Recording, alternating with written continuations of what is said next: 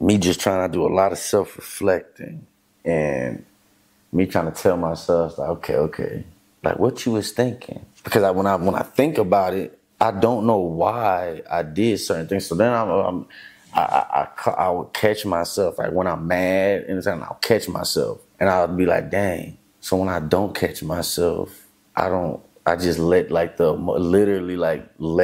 whatever comes from that emotion, I just used to let it ride. And I'm like, wow. So you feel in control now? I feel in control. I definitely would never say something happened because I wasn't thinking again.